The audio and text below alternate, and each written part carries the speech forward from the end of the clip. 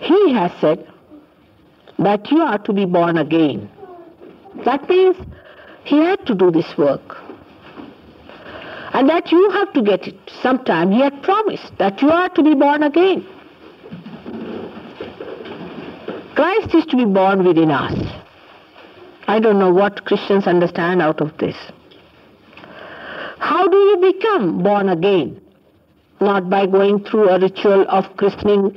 Somebody coming from a theological college cannot make you a Christian. Like in our India, we have some paid Brahmins, as you have here paid people, you see. The whole day they will eat, drink, be merry, and evening time they will come and pray and preach. That sort of people. You have to be a person who is authorized by God. Unless and until you are authorized by God, you cannot give joy. And that's why I've seen all these people, the so-called big pundits and the big priests, and all of them are so serious because they are not authorized by God.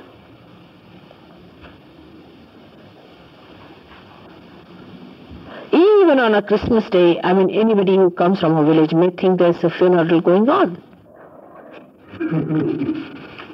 And after the funeral, they go home. How do you celebrate? With a champagne. And after the funeral also, real funeral also, they'll celebrate I don't know why, but they take champagne.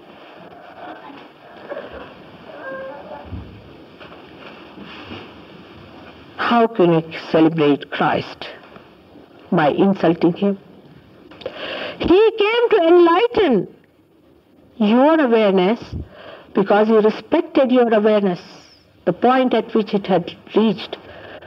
But you are trying to put it down. Is this the way to understand him?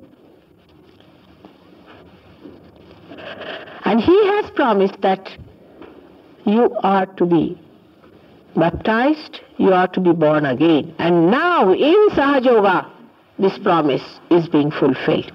So be joyous that here at the Agya Chakra, again Christ is born within you.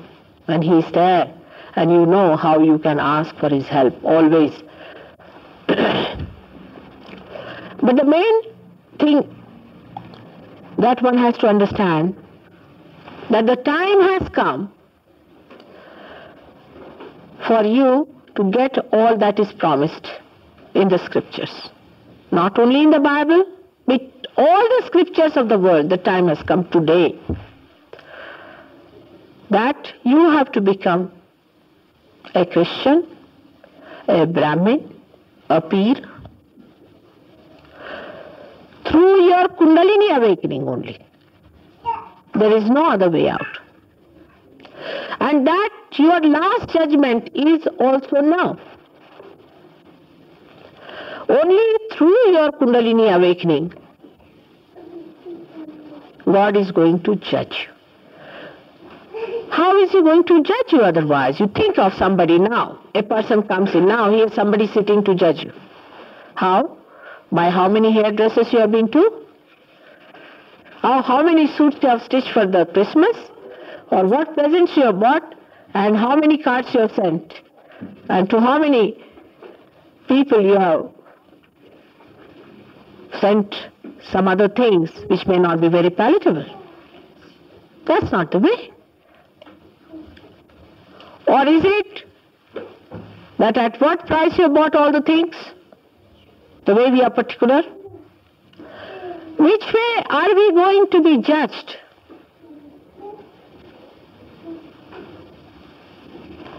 By God. Not superficially, people say. So what depth have we got? Let's see. How far can we go in our depth? At the most, we reach a point where we are nothing but a concept again.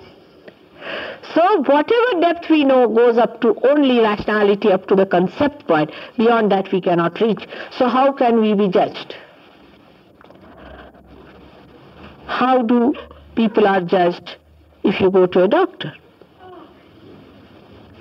He has his instruments, he works it out, he puts the light in, sees for himself and says, this is the position. And how your spirituality is going to be judged. How a seed is judged? By sprouting it.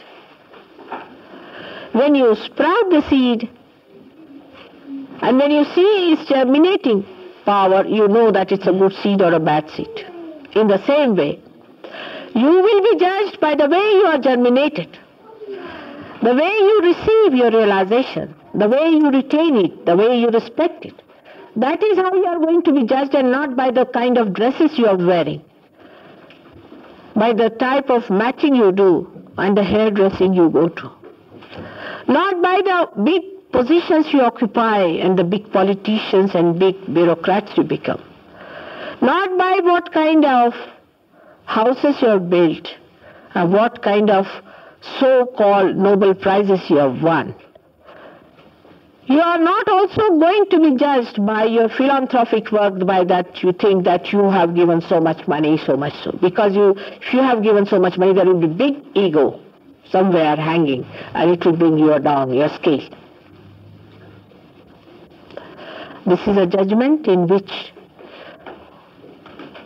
the little feather is going to weigh more, much more than a ship. It's a different type of a judgment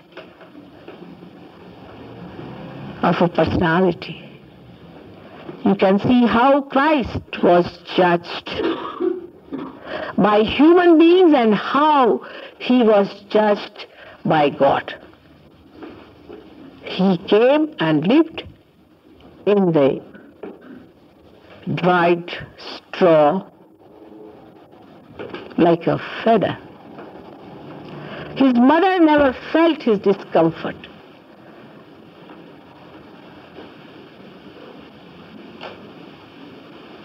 In the same way, those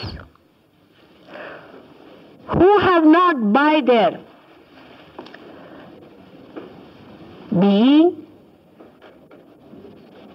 oppressed others or taken oppression are going to be judged as first class. In the Kundalini awakening itself, there are inherent defects. Inherently, the Kundalini has some defects because of your previous karmas. Because what you have been doing in this lifetime. Because the things that you have accepted as reality, which is just a concept. Because when you have not known the absolute, whatever you will be doing, there will be a little of ignorance with it. Whatever you have done in darkness will have a particle of darkness in it. So without knowing realization, if you are propagated, oh, we are great saints, this, that, you will have no chance. If you think you are a very divine personality and you are already a realized soul, no chances. All the priests of all the religions will be the last to get realization.